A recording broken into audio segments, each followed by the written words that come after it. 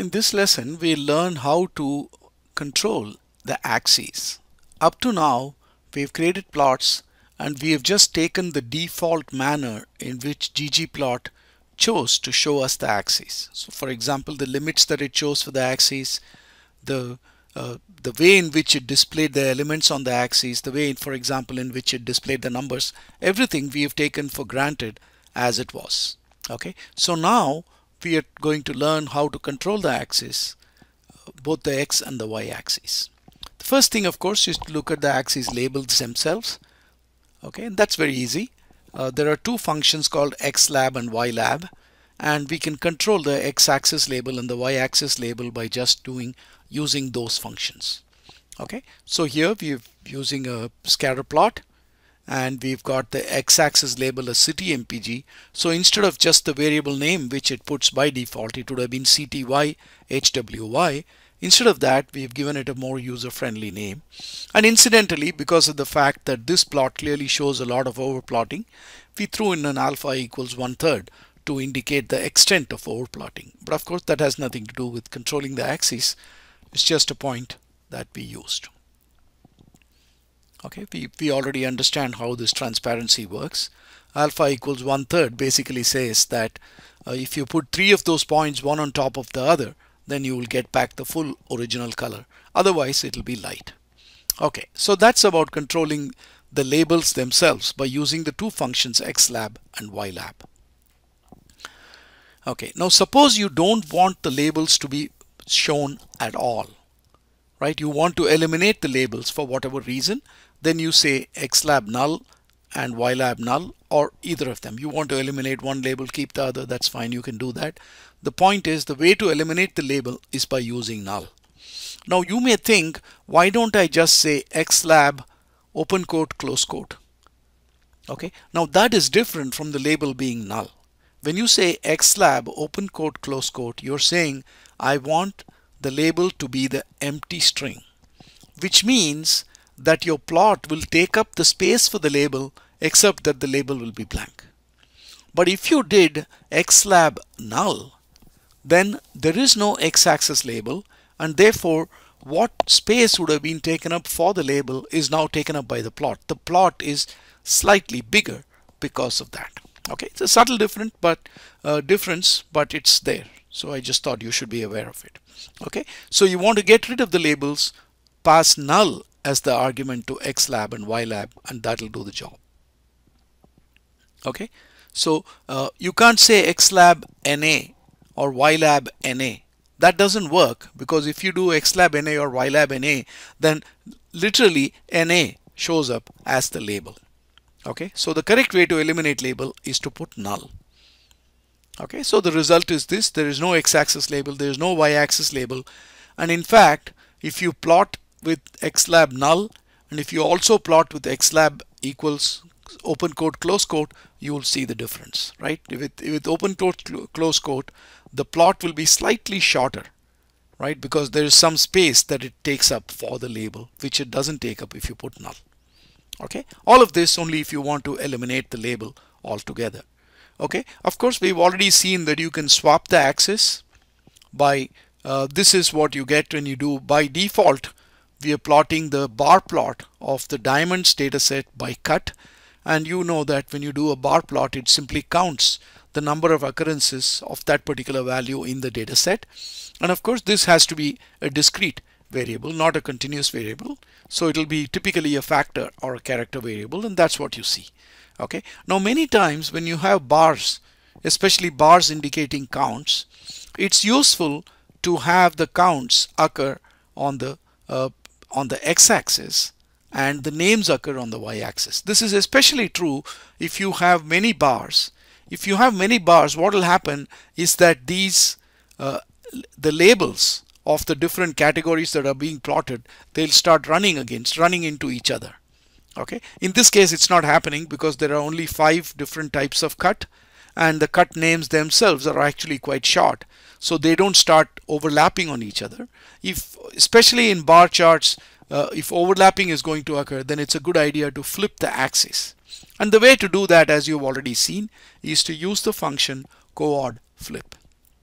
Okay, then the X and Y axis for display purposes are turned around. Okay, but the mapping of X and Y doesn't change as I have shown here. Right, so here I've got uh, X-axis. XLab is cut of diamond. Okay, just to amplify it, I gave a label to the X-axis and I did coord flip. Right, so even though I'm saying the X-axis label is cut of diamond, it occurs on the Y-axis. Okay, that is because the basic plot is really the plot, the original plot with cut of diamond on the X-axis and the counts on the Y-axis. It's only for display purposes, because of coordinate flipped coordinates, that what is actually the X-axis is appearing on the Y-axis. Okay, so mapping and so on still go by what you do originally. Coord flip has no effect on what you map to X and Y axis. Okay, so this is purely for display purposes. It does everything and then flips it around just for display. Okay, now incidentally, going back to a point that I was making in the earlier slide here, I said that when the number of bars becomes too big, or when the labels of the thing that you're plotting are themselves quite long and therefore they start overlapping with each other, and that is when I suggested one solution is to go for flipping the coordinates. The other solution is actually to rotate the labels themselves, and plot them in an angled way, 45-degree angle, right? So fair would be 45 degrees at a 45-degree angle. So the potential for overlap reduces considerably, right? Because the space that it takes up lengthwise is reduced if it's made 45 degrees or even more. It could be made 60 degrees or even 90 degrees if that makes sense. Okay, now ggplot provides for doing all of that. It's just that I have not discussed that specific aspect in the lecture, but if you Google it, you will find how to do that. So that's another option as well when this happens. Okay, we've looked at this. This is just highlighting the fact that coord flip doesn't affect how you map things. X-axis is still the X-axis, Y-axis is still the Y-axis. This is just happening for display purposes. Okay, now sometimes you may want to reverse the item order. Like for example, again, if we go back to this original plot, in the original plot we read from left to right, so we are reading fair, good, very good, premium, ideal. Okay, now when this is flipped around, we tend to read from top to bottom, and it so happens that if you read from top to bottom, you read it in a different order, right? You start with ideal, premium, etc., etc., etc., right? If, of course, in this particular case, it doesn't really matter, in what order you read these things. Okay, so long as it's in some meaningful order, fair to ideal or ideal to fair, doesn't really matter. But there might be situations when you want people to read this in a specific order, right? So if you're reading this left to right, you should be reading that top to bottom and getting the same sequence. You're not getting the same sequence here. Okay, so how do we do that? That's what is the next thing, is reversing the item order. Okay, now reversing the item order is just one example of controlling the item order. You might want to control the item order and handle it in many different ways. So for example, you may want to order it by count of what it's showing. Okay, now those are things I'm not discussing right now. Those we'll be encountering later in the course. So I just thought that those things we'll discuss later.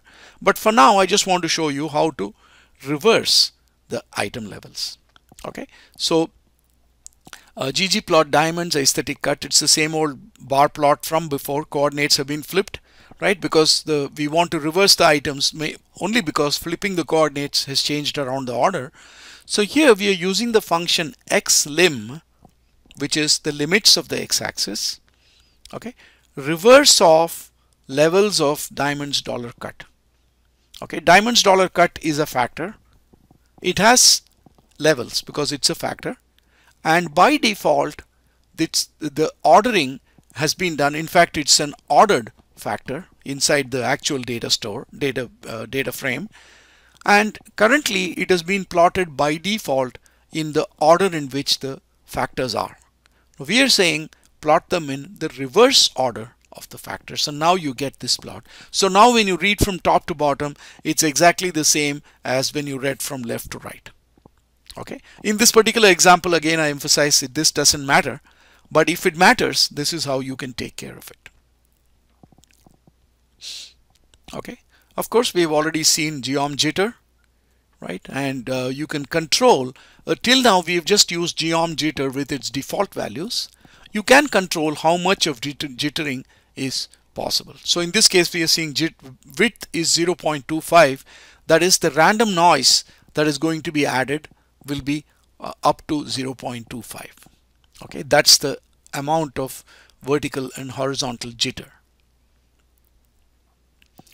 Okay, so now we can control the axis limits. In fact, we already saw an example of using xlim. Okay, now here what we are saying is, instead of seeing the plot for all the 3 levels of the x-axis, for whatever reason we want to see only 2 of the levels. Okay, so we are saying ggplot mpg drive on the x-axis, highway mileage on the y-axis. The drive values are front wheel drive, rear wheel drive, and 4-wheel drive. Those 3 bars. We are saying, for whatever reason, show us only the values for on the x-axis for front wheel drive and rear wheel drive. Forget about the 4-wheel drive. Okay, and also for the y-axis, show me only the values which are between 20 and 30. Okay, right now the values span a much larger range.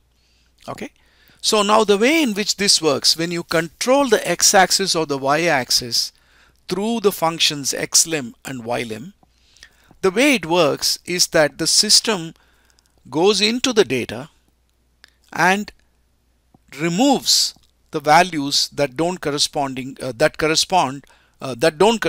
the limits that we want. Okay, so it actually filters the data and keeps only the data that satisfies these conditions and then creates a plot. Okay, so you get this plot. Okay, so notice that you see only the front wheel drive and rear wheel drive here, and notice that you're only seeing the values between 20 and 30. So clearly it's far fewer values than are here. Okay, and of course there are 3 lines here, there are only 2 here. Okay, so this is one way by which you can filter the plot in some ways. You want to see a plot only for certain x and y ranges. Okay, now in this particular case, this happens to be just the basic effect of seeing fewer values than are shown here. Okay, so in this particular example, this has the same effect as zooming the graph into a particular area. Okay, not really zooming, because you're seeing yeah, in this case you can say it's zooming, that basically we are zooming into a part of this region. Okay, something here is what we are doing. Okay, of course, as expected, there are fewer points. Now sometimes what we want to do also is to control the axis limits, and again we are plotting only for the front wheel drive and rear wheel drive. We have taken out the thing about the y-axis limits. I don't know if I actually took it out, because it's still saying it removed 139 rows. So I think it's the ylim is still there. It's just that it's not showing up in my code here. Okay, so you see this. The important point is that data got filtered. Okay, so now here we are looking at, suppose you want to affect only one end of the axis and not the other end. In other words, I want the y limit to go up to 30, but I don't want to particularly put any constraint on its lower limit. Okay, in that case you can just say NA, in which case it will retain whatever the earlier lower limit was. Okay, and then it will go up to 30. That's the idea here. So you can specify. Another important point is, remember in the earlier case when we did xlim and ylim, we got a warning message about data being cut off. Okay, now remember, again, I think this particular code is missing this next line. That should be as it was in the previous slide. But the point is, you get a warning message saying it removed some of the rows. Again, what I'm emphasizing here is the fact that when you put xlim and ylim and you restrict the data in some way, what is going to happen is that it's going to eliminate the data and then create the plot. Okay, and then it's going to give you the warning message. If you want to eliminate the warning message, then you can put an na.rm equals true as always. Okay, if you do that, you don't get a warning message, but you see the same plot as before. Okay, and I'm emphasizing here that you use NA to set only one of the limits and leave the other limit to as it happens to be, right? Which is whatever is there in the data, anything on the lower limit is acceptable.